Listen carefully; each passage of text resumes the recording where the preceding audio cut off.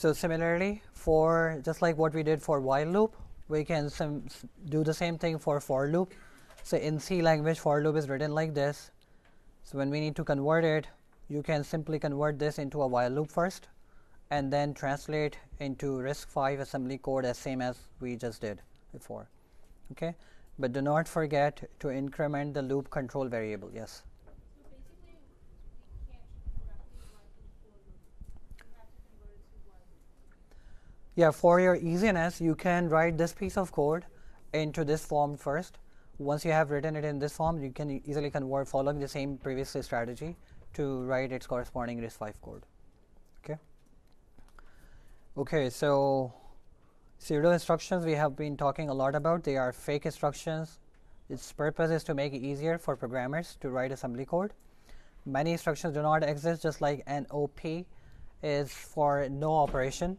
So when you have to escape any part or anything, which you will see when we will be discussing the actual hardware structure, you will see that sometimes we need to execute NOP instructions. So NOP instruction means that you can simply perform this kind of action. So no matter what addition you perform, x0 will always remain 0. This is kind of like performing no operation. Move RD to RS, you can actually move with the help of this immediate data, RS 0, and it will be moved, data will be moved to RD.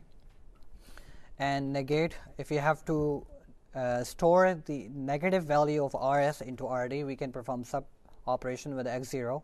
So x0 minus RS is similar to 0 minus the contents of RS and will be stored in RD.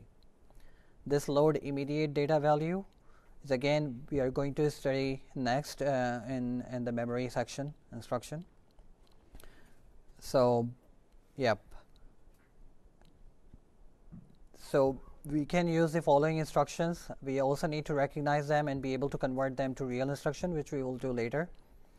But what we are not going to discuss every instruction in detail in lectures. Okay, so you can study the RV32I instruction listed on the green card on your book.